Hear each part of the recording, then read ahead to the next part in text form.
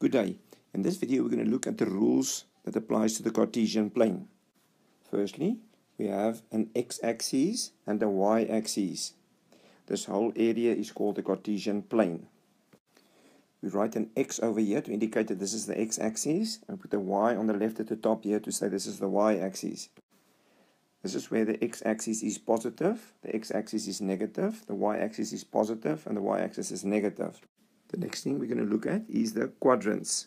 If you look at this picture, you will see that it's divided into 4 quarters. So here is a quarter, here, here, and here. So this will be my first quadrant. That will be my second quadrant. It will be my third quadrant. This will be my fourth quadrant. So we start in this quadrant. Do not start at the wrong place. And we go anti-clockwise. This way, and that way. Usually the kids say, we're not going clockwise, sir. So that means we are going against the clock. We start at 1, second quadrant, third quadrant, fourth quadrant. The place where the y-axis and the x-axis meets is called the origin. So this is called the origin. We also put arrows at the end of both sides of your x-axis and at the top and the bottom of your y-axis. That means the Cartesian plane goes in this direction forever, up forever, and down forever. A very important fact that you need to know on a Cartesian plane is where x is equal to 2 and y is equal to 2. If you look at these 3 dots that are indicated over here, you will see that all their x values is equal to 2. So a lot of kids think that on the x-axis, this is where x is 2. It's not. X is 2 everywhere over here. So x equals to 2 will be everywhere on this red line. The next one we want to know is where x is equal to minus 4. Here is the x-axis, here is minus 4. So that means x equals to minus 4 is over there, everywhere on that red line. The next one we want is x equals to 1. On the x-axis, x is equal to 1 here. And that means my red stripe will move there. Everywhere on this line, x equals to 1. The last one for x we want is x equals to 0. That means that is on the y-axis. That is where x is equal to 0. Everywhere on this line. Now we want to know where y is equal to 2. We go on the y-axis, find out where the 2 is, and that means y is equal to 2 will be everywhere on that blue line. Everywhere there, y is equal to 2. The next one is y equals to minus 3. That means we will have the line over there. All the values on this line is where y is equal to minus 3.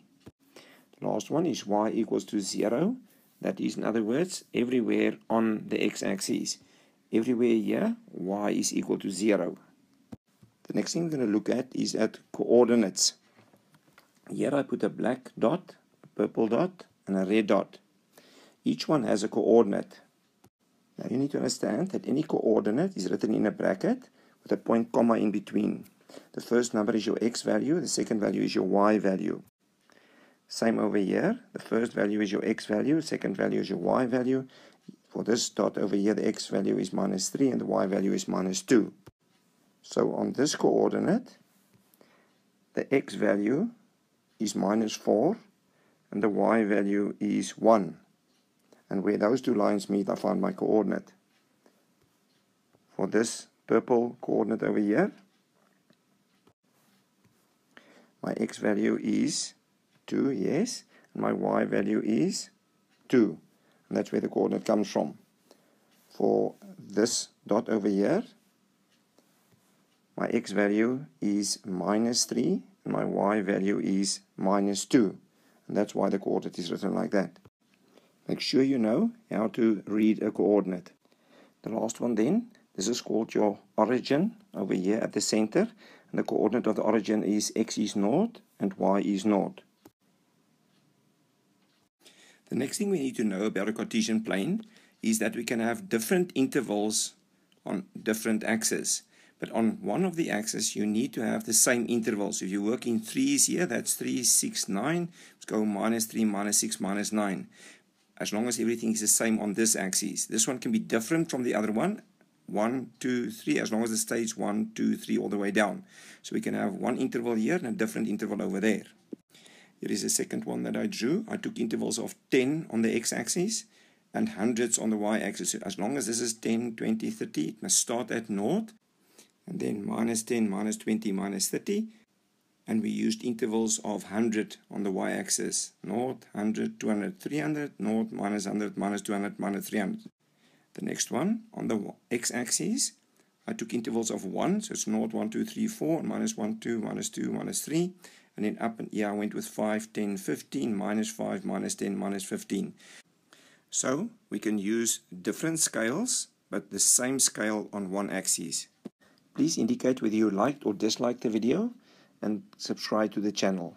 If there's anything in school maths that you're not sure about, you can send us a WhatsApp photo to this number with your problem.